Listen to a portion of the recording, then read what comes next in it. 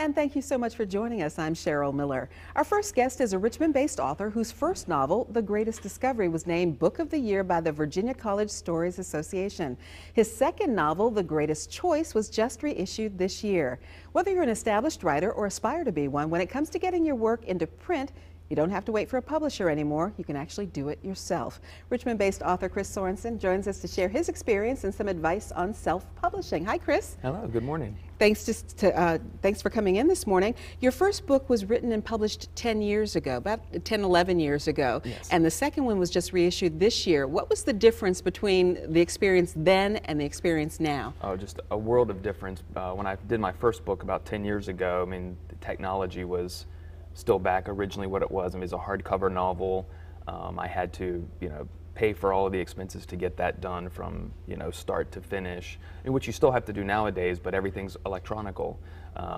And so when I was able to get the paperback done for The Greatest Choice, the cost differential was just so much less. Mm-hmm. Not only that, but the time frame involved was able, to be cut by exponentially.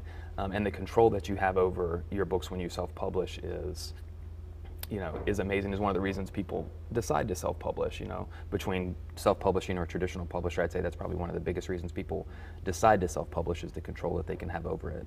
When I hear self-publish, I think of what used to be called vanity press, where you paid someone to create your book for you. Yeah. But self-publishing is totally different. Explain exactly what self-publishing is. Vanity publishing exists, and it has a negative connotation to that, especially in the traditional publishing world, is because basically an author or writer is giving somebody their work and paying them to publish it for it. The term publishing, to me, basically means who's paying to get the work, who's paying for the printing, mm-hmm. is basically what it means.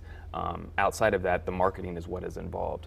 So whether self-publishing, whether you want to look at it as vanity or not, it's just able to get your work out there. Vanity publishing nowadays is not so much the negative connotation as it used to have, because I think ebooks have really made a stride in that, because more and more people are buying ebooks by self-published authors because they're so much more available now. Back even 7 or 8 years ago, when somebody vanity published or self-published, it was paperback, it was hardcover, and it was harder to do. Nowadays it's so much easier to do through Amazon, through places like Smashwords.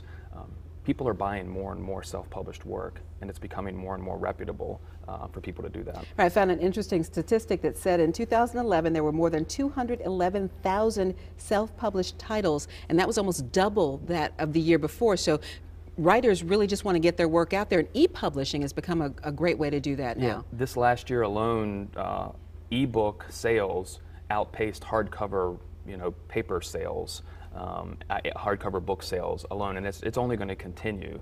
And that won't mean that there'll always be books to hold and to buy, but people want finality with their books. Paperback sales last year decreased, but hardcover books increased a little bit, and ebook sales just skyrocketed and continue to, because people want what they can hold on to, and the ease of use. If you can go on to, again, some of those online places that you can buy ebooks and pay $2 or $3 or even $4 for a book to check it out. Word of mouth is the best marketing tool. So if a friend says, hey, you should really check out this book, whatever it might be, you might pause a little bit before spending $13, $15, $20 on it. But if it's only $2 or $3 on Amazon or one of the other sites, you're willing to go check it out. Well, as a self-publisher, not only are you a writer who wants to get your words out there and people read it, but you have to also be a really good marketer. Yes, you do. Yes, you do. And I think that's the key that I try to share with other writers, is that whatever somebody wants to read what you have written. Now, it might not be a million people, but if you've got something that you've written, especially with blogging's really big too, it's another way to get your work out there. Writing is, it might sound cliche, but for any writer, the first thing you need to do is write, is get your work written, and then find somebody, if you're not technologically savvy enough, find somebody who can help you get it published, whether it's through an ebook format or through a traditional paper format, and get it out there. Nowadays, you can test what you've written, and people will tell you whether they like it or not. Yeah.